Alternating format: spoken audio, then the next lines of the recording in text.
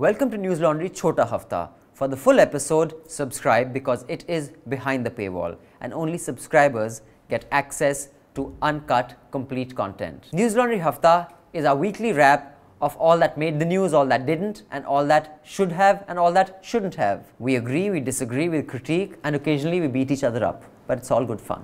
Subscribe. This is a News Laundry podcast and you're listening to NL Hafta. अंग्रेज अपना लगान और news laundry अपना हफ्ता कभी माफ़ नहीं करते. When the public pays, the public is served, and when advertisers pay, advertisers are served. Subscribe to News Laundry, help keep news independent, and also help us grow so we can do more stories for you and bring you more podcasts. So thank you so much for joining us. Today on the panel, we have our associate editor, Manisha Pande. Hello. We have our consulting editor, Anand Ranganathan. Hello. We have Madhu Trehan, who will just be joining us because we have so much to do in office because we are so short-staffed. She's just between places, so that's why you guys should subscribe so we can get more people. And joining us from Bombay is Paranjoy Guha Thakurta. Hi, Paranjoy. नमस्कार, मैं मुंबई में हूँ. आजकल इस जगह को मुंबई कहते हैं, बॉम्बे नहीं. ठीक है, मुंबई से ठाकुरता साहब जो ओरिजिनली कोलकाता के हैं, है ना? जी हाँ, मैं यहीं पे हूँ. और मेरा परिचय अगर आप चाहते हैं, मैं संपादक हूँ. I'm the editor of the Economic and Political Weekly. Yes, and you started your career in 1977. You've worked at Business India, Business World, Telegraph, India Today, Pioneer. You've इतना शर्माइए मत मेरे को. 40 साल हो गया, मैं बुढ़ापा. I'm a senior citizen. I know you're a senior citizen, but I also want, there are two more introductions that I want to make. You're not just a journalist, you're a director and producer of documentaries as well, including one called Grabbing Eyeballs, What's Unethical About Television News in India, and Advertorial, Selling News or Products. And most importantly, you self-published a book called Gas Wars, Crony Capitalism and the Ambanis, which I have read, and I think I interviewed about that. And I think you had Reliance came after you, or Mukesh Bhai. Is that right? That's why he's in Mumbai. The lawyers representing the two brothers issued me 4 sets of legal notices. Oh, and what's the status now? Nothing came out of it. They never took me to court. Oh, so have you subscribed to Jio or not? Are you? No, I haven't. I must confess, I haven't yet done that. I must do it one of these days very soon. Now, see, you can get your money back if you just do some free data downloading from Jio. But okay, moving on. I'll just quickly go over what all we'll discuss today. The Supreme Court orders LK Advani, Murli, Joshi, and Bharti to be tried on criminal conspiracy charges.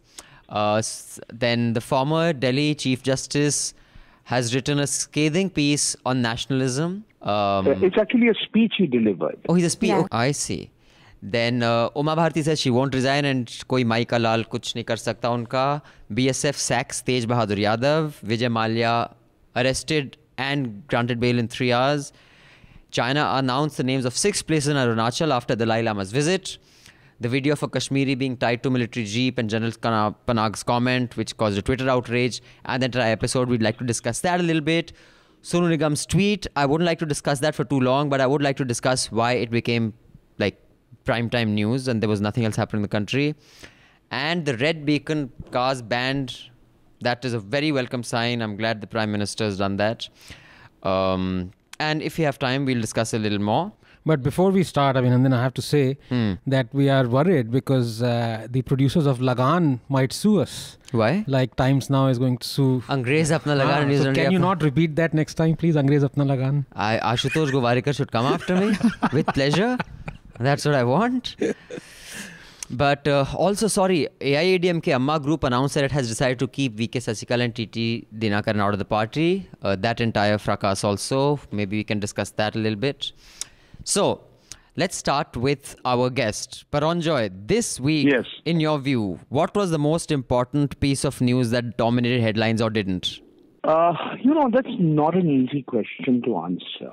For instance, all of today's newspapers, websites, last evening's television channels were all dominated by one story. That's a Supreme Court directive on the whole Ayodhya Babri Masjid issue and the fact that LK Advani, Murli, Joshi, Uma Bharti, among others, were now going to be, the whole trial proceedings against them are going to be expedited. Right. Now, this is a big story.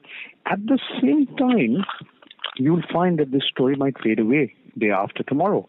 I mean, so these stories, sometimes their lives tend to be shorter than you think. But nevertheless, I think this is arguably the biggest story. It happens to have broken yesterday, in the sense that the Supreme Court directive came yesterday. Yes.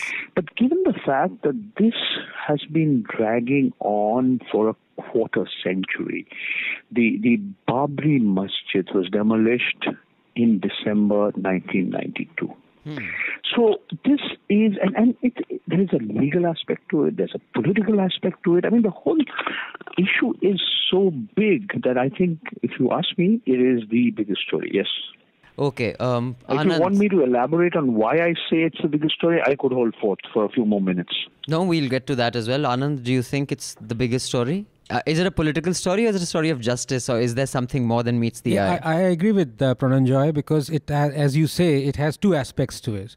One is the as they say, the wheels of justice are grinding. It's like chakki piecing. It's been like 20, 30 years. And the other is the political aspect to it, because many people are saying that this is Modi's doing. Payback. It's payback. And you see, the thing is, because CBI is not independent. Yeah, it's not. Yeah, of course. That's what I'm saying. Yeah. Because it is not, it was supposed to be. Arun Jaitley gave a pledge when he was in opposition that first thing we're going to do is to make CBI independent. But of course, as so many other pledges that he gave, this one also is, eaten dust. Well, of course, conspiracy theories will fly, So, Manisha? yeah, it is a big story. Okay. Moving on to, the second thing that I'd like to talk about is this Delhi Chief Justice's speech. Anand, let me start with you. Too much, because I suspect you think that, it was always a problem. Why is he so concerned now? Okay, in just a couple of words, I'll tell you what he said. Justice A.P. Shah, who is the former Chief Justice of the Delhi High Court, has said that this imposition of nationalism is problematic, and he has slammed the judiciary for not upholding free speech.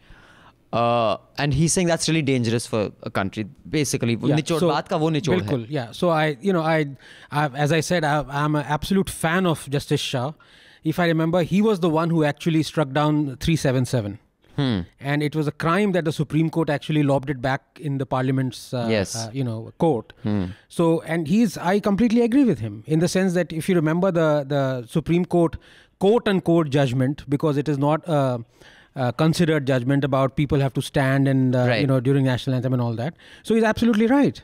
This nationalism thing, and I completely agree with him. But why do you think a lot of other justices in this country have this view of nationalism, which is a nationalistic view of nationalism? I mean, and then this is because they are from our own society. Very rarely do you find justices who are it's like, as we know now, our nation is divided into left wing and right wing. Very few people you would find who are wingless, or, whatever. Or chicken wing. Or chicken wing, or colonel. But the whole point is that when you see a judge who is able to dissociate himself or herself, from a possible ideology that he or she may have, or secondly, look at it in an amazingly objective fashion, because after all, that is the role that a judge must play. Sure. Especially when there is no jury. It becomes all the more important. And it's very challenging. His word as well. is the final word. I mean, I say, okay, in High Court it's not, but Supreme Court, generally.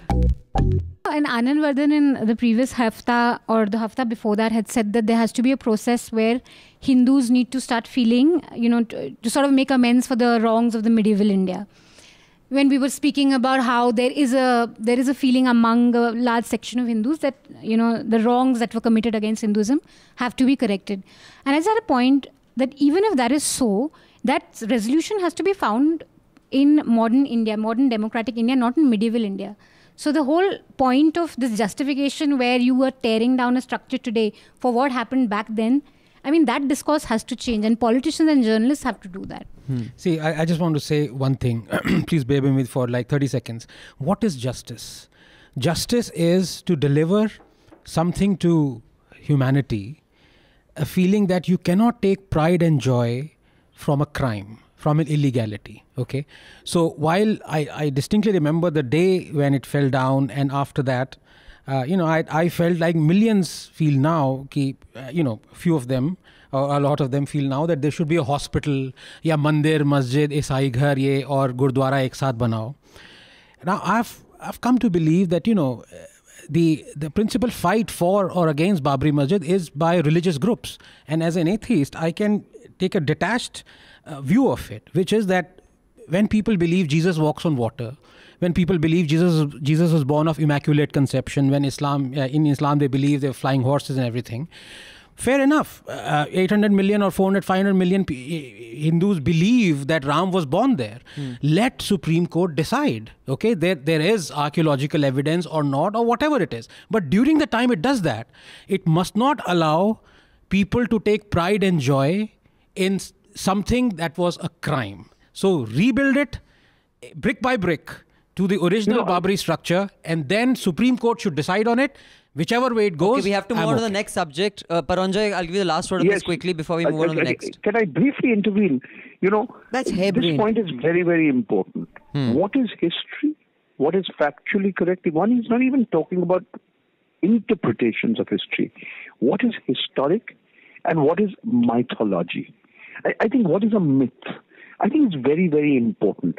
I remember asking Mr. Advani this question, and he said, it doesn't matter. It doesn't matter, he said, so long as large numbers of people believe that Lord Ram was actually born in that spot, in that very place where the Babri Masjid stood. That's what matters. I said, but then what is the evidence? I mean, is there archaeological evidence? Is there historical evidence? He said, it doesn't matter. Yeah, but that's it's the position. Belief, the faith. That's the position of many people, that it doesn't. I think we move back in time. Okay, now we come to a bit where I have to get into a debate with Anand Ranganathan on a brilliant piece he wrote about Ambedkar. Who I also think is my hero in a lot of ways. It was how historians have conveniently ignored what Ambedkar said about Islam, and he was very critical about it, and they just keep harping on how critical he was about Hinduism because it suits the liberal, left of center narrative. Now, while I think it's a brilliant piece and it's important, I disagree on two specific things, Anand. Please. One is where there is an expectation that every historian, I know you have issue with Guha, who I really think in India, in contemporary India, there's not such a great... In fact, we have a letter regarding history, which is addressed to Mr. Vardhan. I'll read that after this debate. That they haven't explored this issue.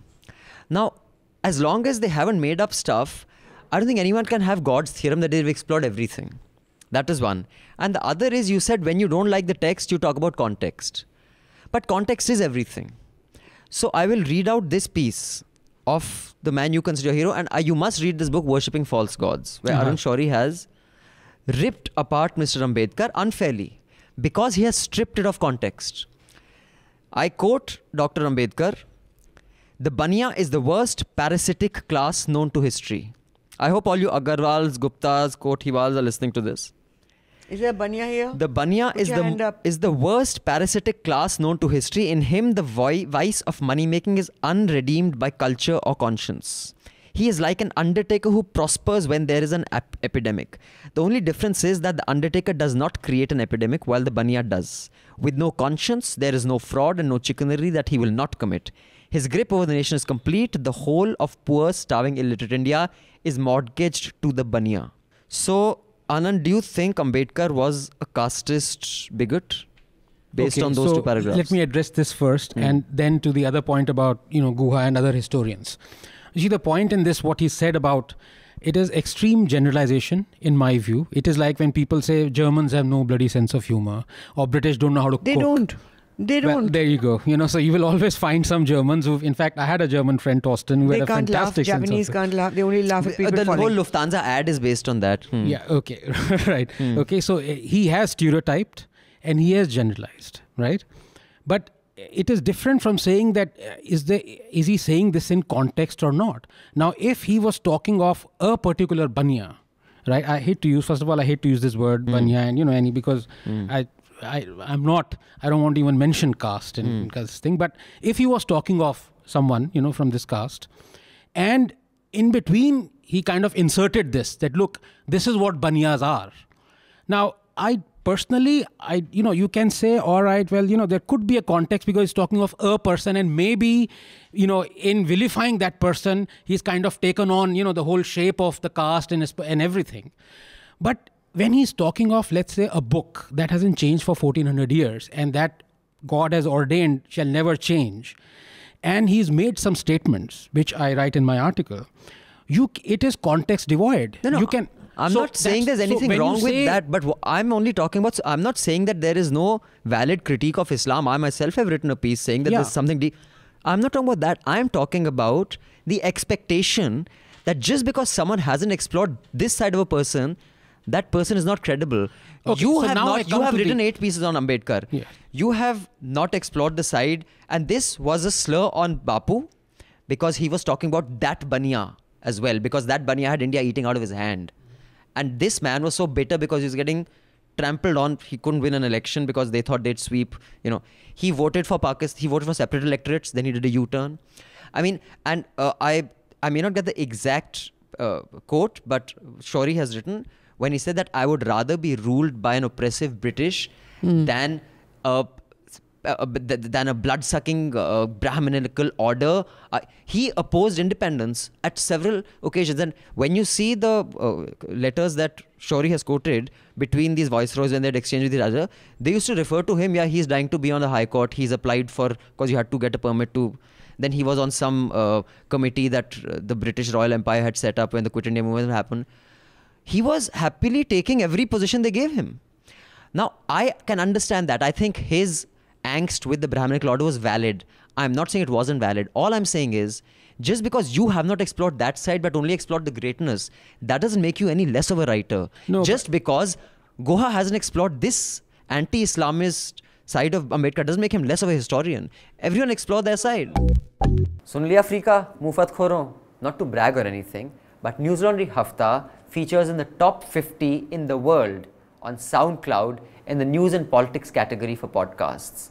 So do subscribe and see what you're missing, because when the public pays, the public is served. When advertisers pay, advertisers are served. Subscribe, help keep news independent and free. All News Laundry podcasts are available on iTunes and Stitcher and any other podcast platform.